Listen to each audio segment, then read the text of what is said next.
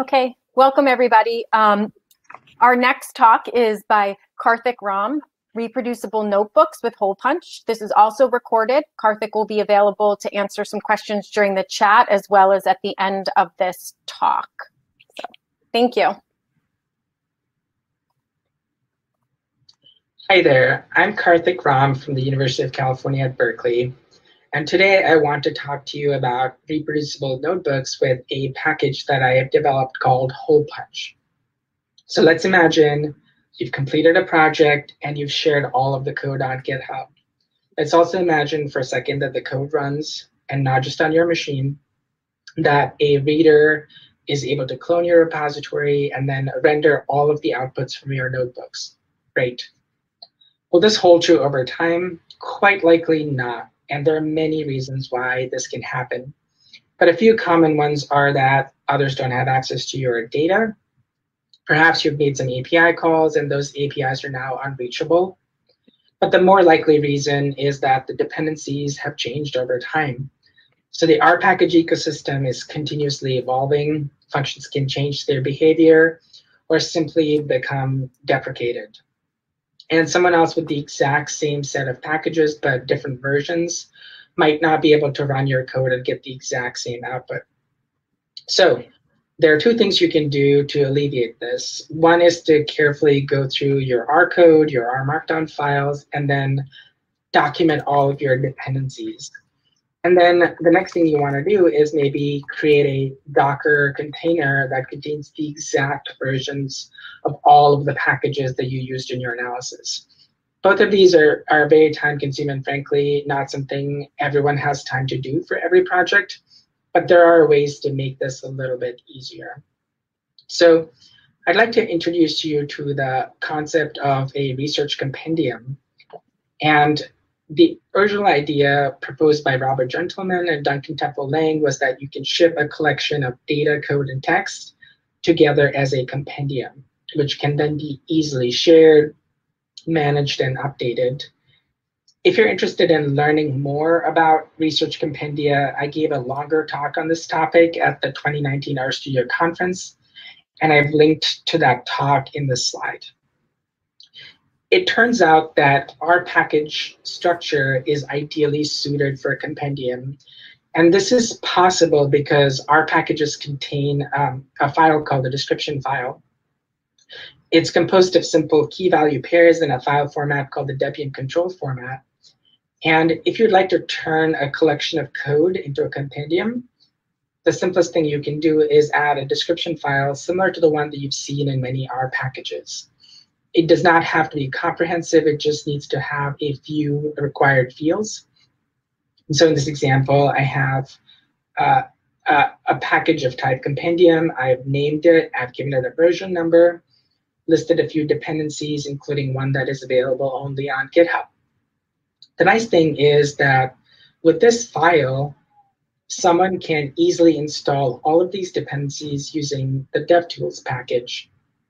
But so far, we have only listed the dependencies, but not the exact versions of the dependencies. And this is where Binder comes in. Binder is an open source project that makes it really easy to share analyses that you have in any type of notebook. It's worth noting that Binder is an open source project, and my Binder is an instance of that project. There can be many instances of Binder. And if you enable Binder on a collection of code and add a badge to your GitHub repository, anyone can click that badge and then be dropped into an RStudio server on your browser. All of the dependencies have already been installed and the code is ready to run. There's actually no local installation required. It's really that simple. So to recap, a badge on your README launches a new instance of Binder. Binder then looks for a recent Docker image And if it's not able to find one, it takes several minutes to build a new one. And then once fully launched, it drops you into an RStudio server with everything ready to go. So how do you set up Binder for your R project? There's a few different ways to do this, but I believe the simplest way to do this is with the holepunch package. And the workflow for this is very simple. You start by loading the holepunch library, and then you will write two files, a description file and a Docker file. You'll then add a badge to your README. At this point, you will commit and push your code to GitHub, and then finally ask Binder to build a Docker image from the Docker file. So the workflow is write a description, write a Docker file, generate a badge, and build on Binder. And these map very nicely to 4 functions for the holepunch package. And I'll walk through them right now. So you'll start by writing a description. You can just stick to the defaults, but you might want to name your package, describe it, and add a version number. You then want to create a Docker file. And some of the things you might want to change are the maintainer. Everything else you can leave to defaults. But it's interesting to note that holepunch will pick an appropriate Docker image to start from. And it chooses one that already comes with RStudio Server, Jupyter Hub elements that are necessary for Binder, and the tidyverse to really speed things along. holepunch will also look at the date where you last modified an R script or an R Markdown file in your project and pop that date in here. And this date will map onto the version of R that is used in your Docker file. You can, of course, overwrite this by popping in any date that you like. And of course, the last step is to then generate a badge. The hub option here defaults to my Binder, which, as I said, is an instance of Binder. You can leave it at this default or swap it out for any one of many other Binder hubs that are publicly available. And the very last step after this is to build the Binder. This is optional because clicking the badge also runs this step. So those are the steps to going from a collection of R code on GitHub to having a live executable notebook that anybody can run. It's great for showcasing small examples from your paper, code examples for teaching, and also to show off use cases and tutorials. There are some limitations of Binder, though. It only has 1 GB of RAM, so you're not going to run computationally intensive examples. It will time out after 10 minutes of being inactive. And you still have to find a way to have all of your data read in at the analysis time. So you can either commit small data to GitHub or read data in from elsewhere. So Binder is a really nice way for you to get more visibility for your work. And if you're interested in learning more, I've put in links to the documentation and links to the slides. Thank you very much.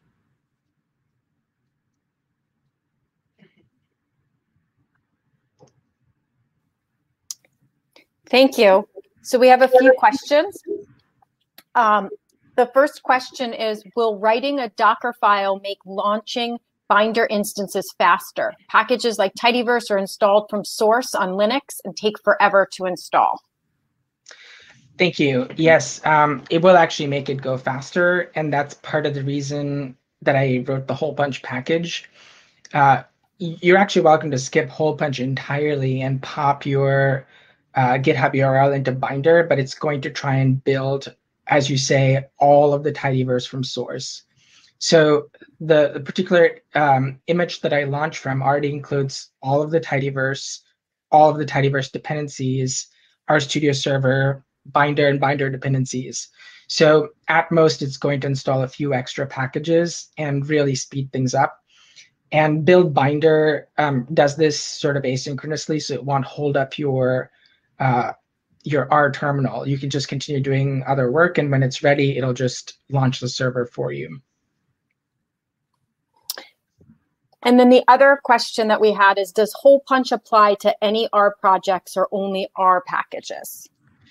So you would normally not do this for R packages because you're not trying to create a virtual instance of your R package for someone to run through. So you would actually do this for code examples.